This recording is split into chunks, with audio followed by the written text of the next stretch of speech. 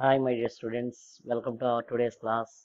In our previous class, we have discussed about the optical fibers, based on which principle they are working, and also acceptance angle and acceptance cone. Okay, for previous videos, click the link given in the description box. Now, I would like to continue our today's class. Optical fiber అంటే ఏంటి? Okay, optical fibre అనేది ఒక thin transparent dielectric material, cylindrical షేప్లో ఉన్న material.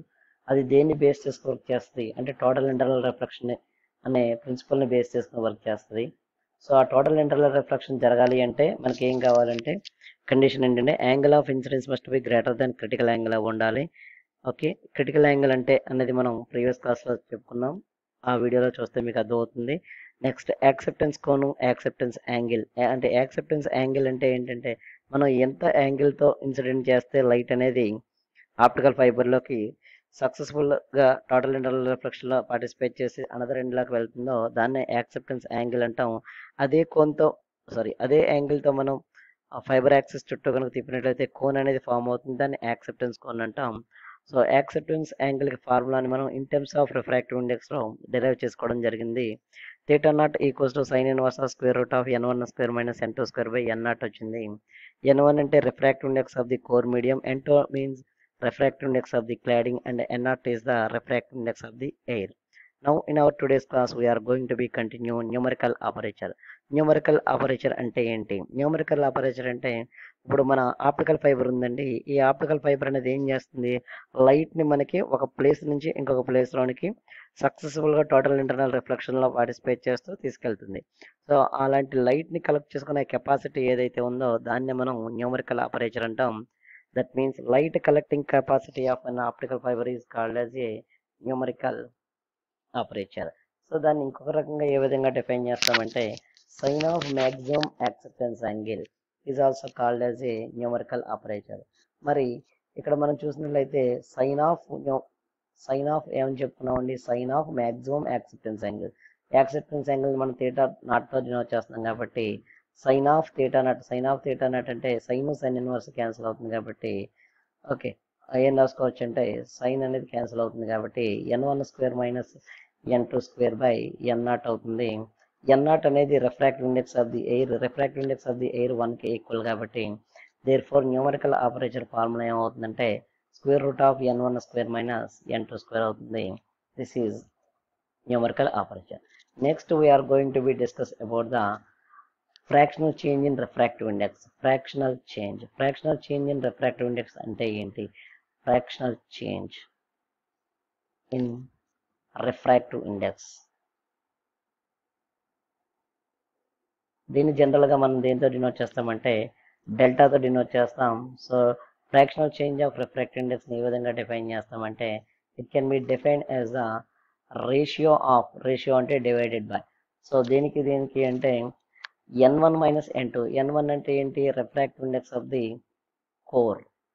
n2 అంటే ఏంటంటే refractive index of the cladding. So వాటి యొక్క డిఫరెన్స్కి అదేవిధంగా కోర్ యొక్క రిఫ్రాక్టివ్ ఇండెక్స్కి ఆ మధ్యలో ఉన్న రిలేషన్ మనం ఏమంటామంటే ఫ్రాక్షనల్ చేంజ్ ఇన్ రిఫ్రాక్టివ్ ఇండెక్స్గా చెప్పుకుంటాం. It is defined as the ratio of difference of refractive indexes of core and cladding. Okay, ఆ రెండింటి మధ్య difference by to the refractive index of the కోర్గా మనం చెప్పుకోవడం జరుగుతుంది. ఒక సింపుల్ స్టెప్స్తో మనం ఇప్పుడు relation between the numerical ఆపరేచర్ and also the fractional change తీసుకుందాం. సో జనరల్గా మనకి ఇక్కడ ఒక ఈక్వేషన్ రావడం జరిగింది. Numerical ఆపరేచర్ equals to square root of n1 square minus n2 square రావడం జరిగింది. దాని ప్రకారం మనం ఏం రాయొచ్చు అంటే న్యూమరికల్ ఆపరేచర్ ఈక్వల్స్ టు అది a మైనస్ b హోల్ స్క్వేర్లా ఉంది కాబట్టి n1 plus n2 into n1 minus n2గా రాసుకోవచ్చు. ఓకే, దట్ ఈక్వల్స్ టు ఏం రాసుకోవచ్చు అంటే ఇక్కడ నుంచి దీని ఈక్వేషన్ నుంచి మనం ఏం రాసుకోవచ్చు అంటే that implies n1 delta equals to n1 minus n2. So ఈ వాల్యూని మనం తీసుకొచ్చుకొని సబ్స్టిట్యూట్ చేసినట్లయితే ఏమవుతుందంటే ఇక్కడ n1 plus n2 into n1 delta fractional change in refractive index. జనరల్గా మనకు ఫ్రెండ్స్ ఇక్కడ చూసినట్లయితే refractive index of the core అనేది almost equals to the refractive index of the cladding అవుతుంది. There four numerical ఆపరేచర్ equals to square root of n1 plus n2 ఈ రెండు same అనుకుంటున్నాం కాబట్టి ఇక్కడ 2n1 అనుకోవచ్చు into n1 delta that equals to n రాసుకోవచ్చు అంటే that implies numerical operator equals to square root of 2 into n1 square delta n1 అనేది బయటకు వస్తే therefore numerical operator equals to square root cancel అవుతాయి కాబట్టి n1 into 2 delta. This is the relation between the numerical operator and also the fractional change of refractive index. So a small problem we have to solve now. Okay, ఏమన్నాడంటే ఒక problem example problem చేద్దాం. an optical fiber ఒక optical fibre ఉంది దాని యొక్క refractive index అనేది n1 equals to 1.55 n2 equals to refractive index of cladding is 1.50 ఇవ్వడం జరిగింది. Find out the numerical operation అన్నాడు. So na equals to how much? Very simple problem.